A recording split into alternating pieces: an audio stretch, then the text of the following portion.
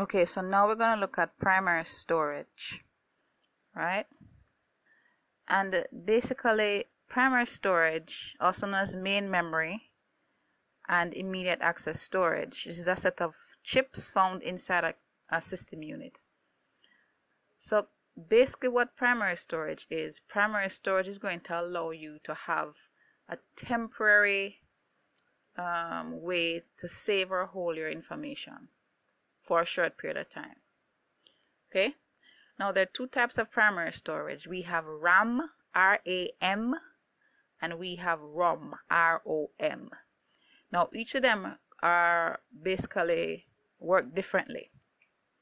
Now RAM, RAM, which stands for random access memory, is where you have an actual device that is placed inside of your system that is going to hold or keep your information temporarily for you.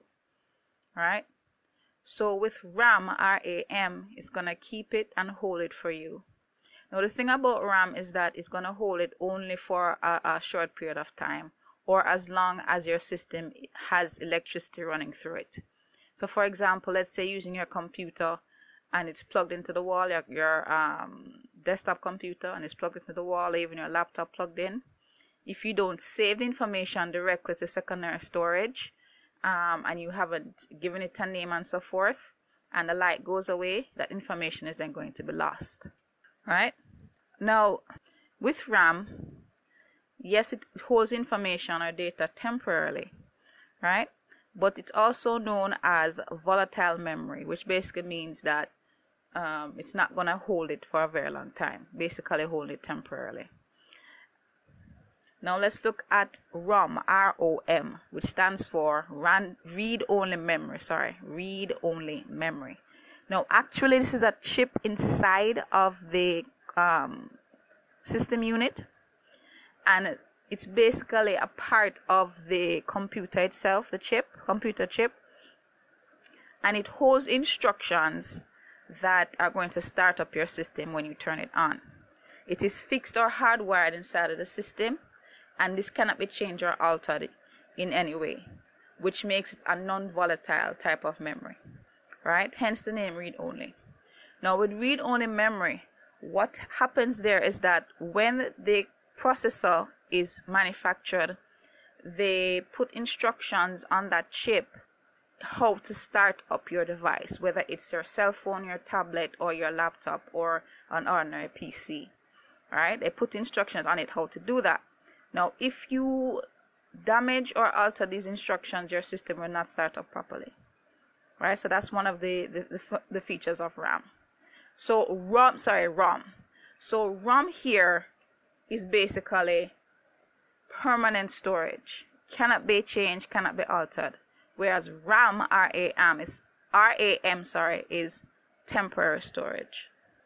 Now because of the permanence of ROM, ROM, they came up with some variations to allow individuals to actually create their own ROM. Now, like we said, ROM cannot be changed or altered, and it's put on there permanently. But let's say, for example, you work in the manufacturing industry and you want to create your own startup processes or instructions for your own devices.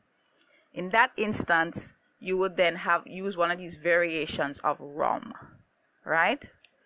Now, there are basically three variations to ROM, which are PROM, EPROM, EEPROM, and EEPROM.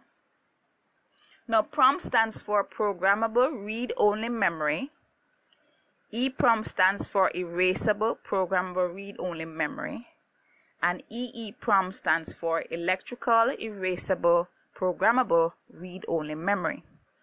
Now, these three work differently. For example, PROM, P-R-O-M. This one allows you to actually write your information once, but once you've written it, you cannot make any changes or alterations. It's there permanently. EPROM allows you to erase and write as many times as you want, and this uses an ultraviolet method in terms of erasing and writing the information. And then you have EEPROM, which is Electrical Erasable Programmable Read-Only Memory. This one also allows you to erase and write as many times.